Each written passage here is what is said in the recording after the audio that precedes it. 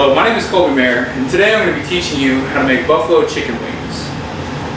To get prepared for this presentation, I've experimented with and tested 12 different styles of recipes, including Caribbean jerk chicken, all the way to classic buffalo wings, which I'm going to be showing you how to make today. Everyone loves buffalo wings, but where do they come from? Teresa Bellissimo, owner of the Anchor Bar in Buffalo, New York, was the first one to create these. One night when her son and her friends wanted a late night snack, she decided to go down to her kitchen and cook up something for them to eat that night. The only thing she had left in her kitchen were some leftover chicken wings that weren't used very often at the time.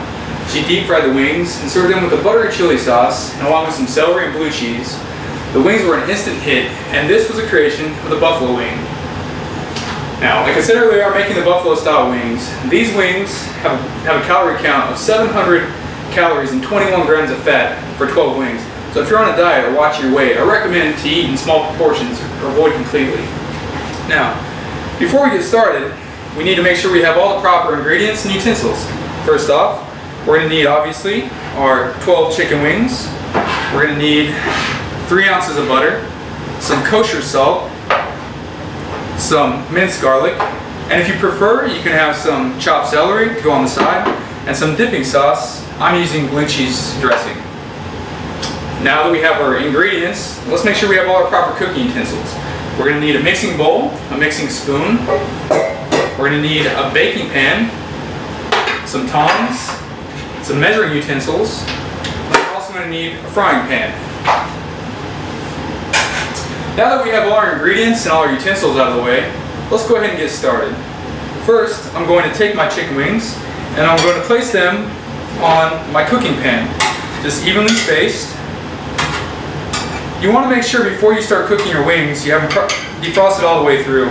If you start baking your wings before they're all the way defrosted, you run the risk of eating them undercooked, and this could lead to serious illness. So please make sure your wings are all the way defrosted before baking.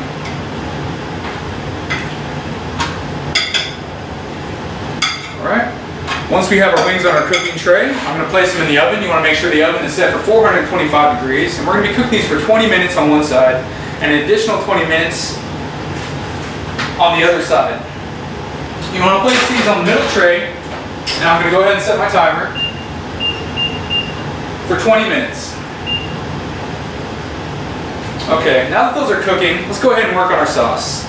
First off, we're going to take our frying pan that I have preheating over here on our oven. I'm going to take my 3 ounces of butter and chopped garlic, and I'm going to empty my contents into the pan. You want to make sure that you don't cook them too high because you don't want to burn the butter. You just want to get enough to melt it. So I'm going to take 1 teaspoon approximately of chopped garlic.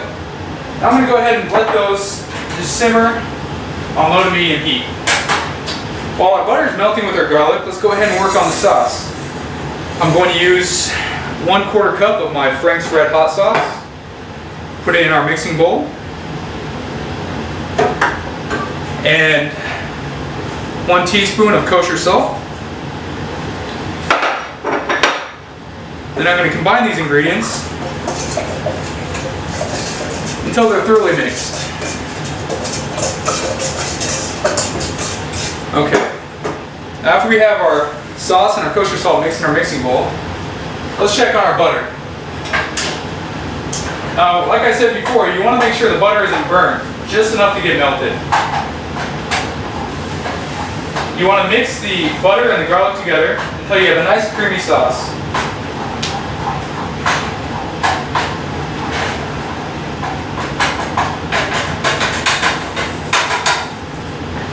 Okay? Once we have our butter and garlic sauce mixed up, we're going to empty all contents into one bowl. Place our pan off to the side.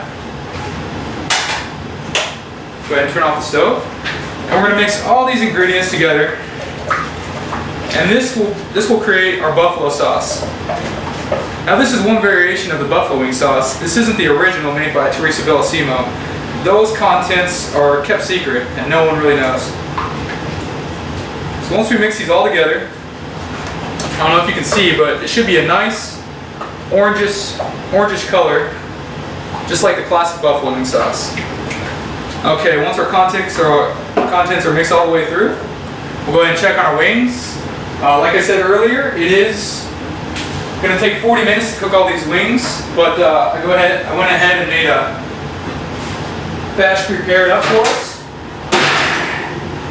This is what your wings should look like after they're all the way cooked after 40 minutes. They should be nice and crispy with a nice light brown looking color. Once we have our wings cooked and our sauce mixed up, empty all the contents into our mixing bowl with the sauce.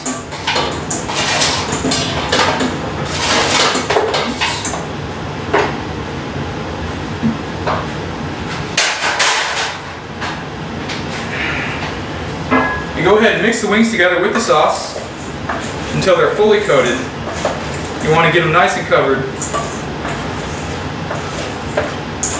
You can see, but you want to make sure your wings are nice and covered with our buffalo sauce, nice rich orange color. Okay, and once they are all the way mixed, we're going to need our tongs.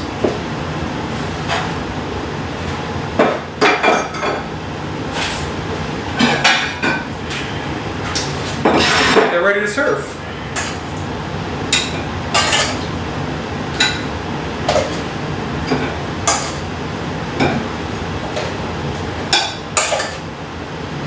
And there you have it. Serve them up with celery,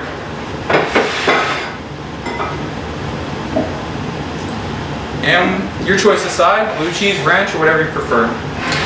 So in conclusion, I've taught you the origins of the buffalo wing, the proper utensils, the proper ingredients, and how to cook them. So no matter what your taste buds are, if you're not a fan of the buffalo sauce, just remember, no matter what restaurant you go to or what cookbook you look in, there's going to be a chicken wing recipe out there for everyone to enjoy. Thank you very much.